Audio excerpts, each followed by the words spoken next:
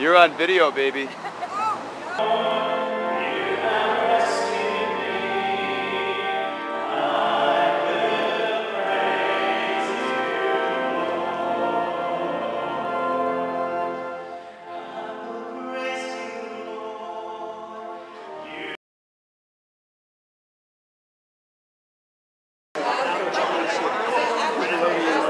Right here. I don't know.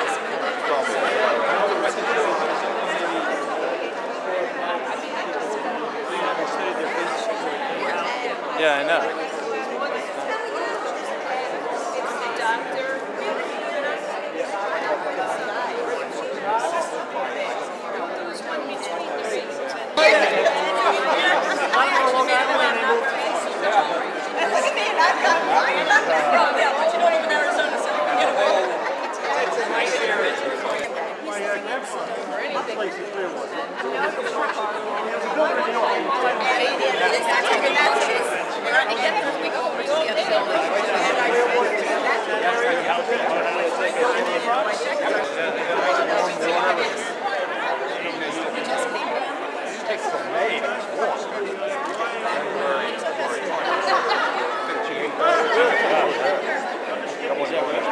Sergeant. Yeah. Denny Sullivan was a lieutenant, Manhattan Division. Denny Sullivan? Yeah. He's right there. Right over there. Yeah, that's right there. That's over there. What are you talking about? That's the 12 years of trying to survive parochial school education, but you look around at people our age who went to public school, we really had it over them as far as our ability to teach you today. They've been 20 kids in a class and have 3 A's. So, what did you say? I said we have the scars to show for it. I have them.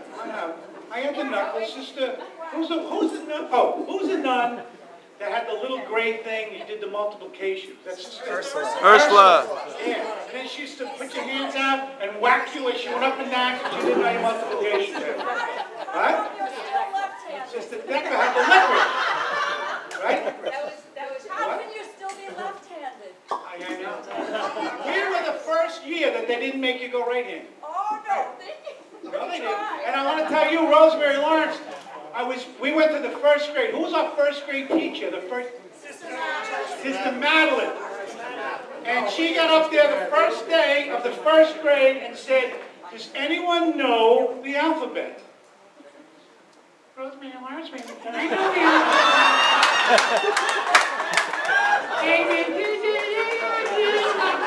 and I had no idea what she was talking about, and I lived across the street from her. There's a memory.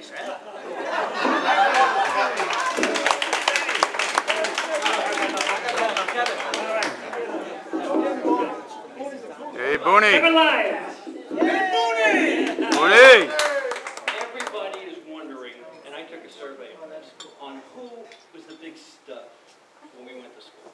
And I took a survey from 1955, it wasn't, but 1965, 75, all the way through. And there was only one answer. I know Jimmy may think it's him, but Valerie, George Brooks, Eddie Lance are all. I'm going to tell you who the biggest stud of our time was. Larry Devine's daughter. Tippy, remember Black and White?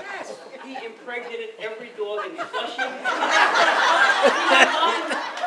Quite nice little puppy. Have you even seen Larry? I was going to say Larry Devine. As far east as looks like as far west as. Let's all hear for Tippy Devine. God bless you.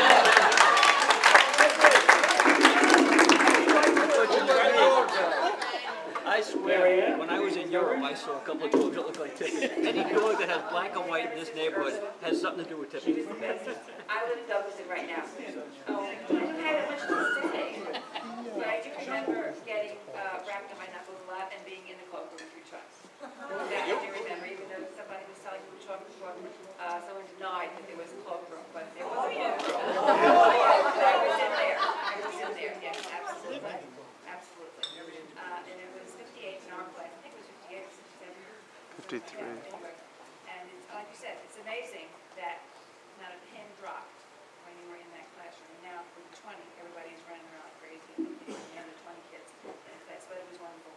I loved it. I loved it. All right, Mimi. John Sexton, want to say a few words? John Sexton. John lives in Long Island. Thanks, Kevin.